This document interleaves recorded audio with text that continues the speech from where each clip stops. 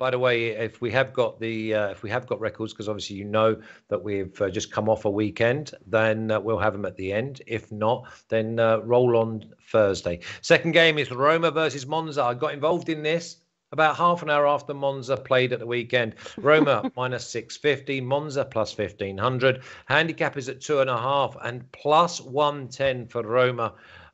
It's just unbelievable. Team total, Roma to score 3 times plus 105. Mina, you can go first, and you can put as many pins in my balloon as you like. So real quick, this is actually a typo. It's actually plus minus 1.5, minus 110. That's what it is on BetUS.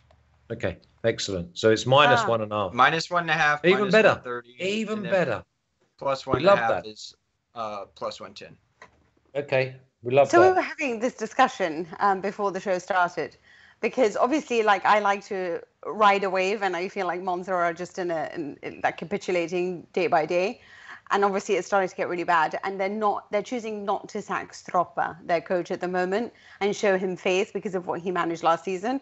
Personally, I would, but I also think that he's been loaded with a team is really hard to integrate at the moment because there's just so many new individuals. But having said all of that, I don't think Roma are very good. I keep reading that they're really good.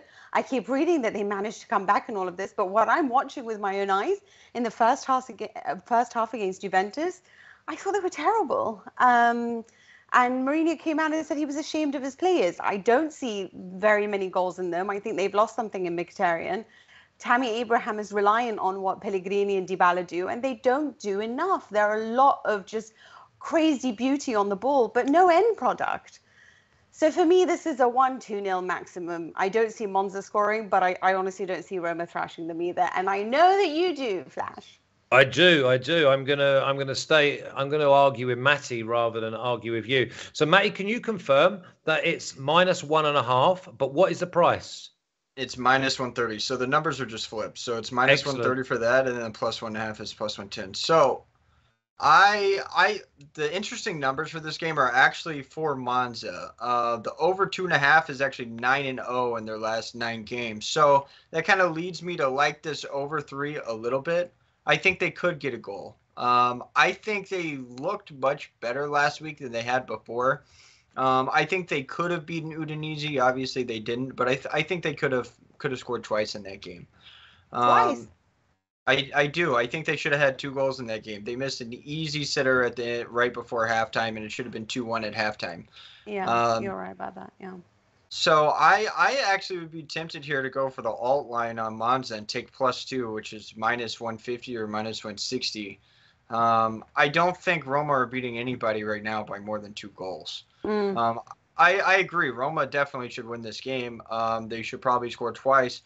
Will they score 3 times? I would say probably not. But this is probably the heaviest favorite we've seen outside of Inter all season so far. So this is a big money line for Monza. I mean, that's really just means they have absolutely no chance according to the books.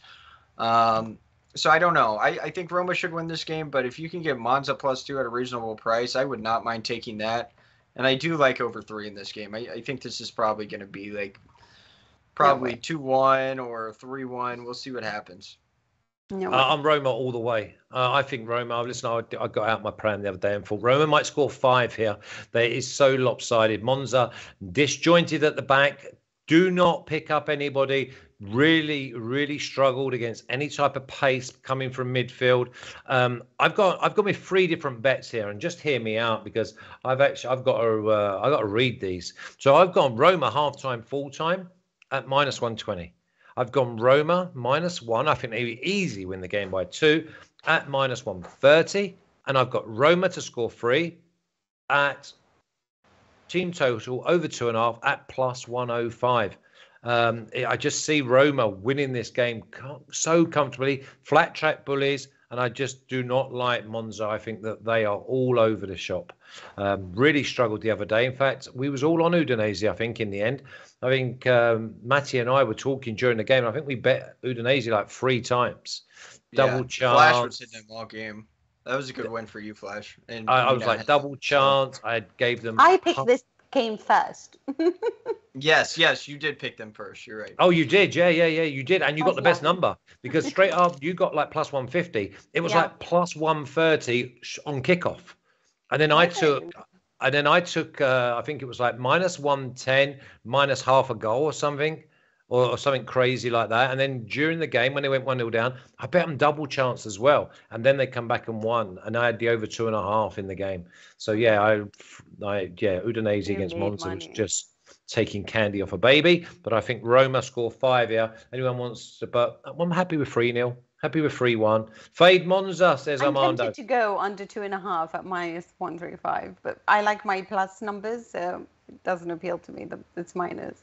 No, yeah, it's Roma all the way. I've got here Roma score 4-5, and that means Monza have to score 2. And still, I may pick up. So let's have a little look at the official picks because I know I am the only one. And it's game 2, and we have got 8 games to cover. So here we go. Roma halftime, full-time, minus 120. Spin it, producer. Next one. Roma minus 1.5 at minus 130. Spin it, producer. Roma team total over 2.5 at plus 105. So as long as we get 3, I think I'm absolutely home and hosed. A nice 2-0 at halftime will do me.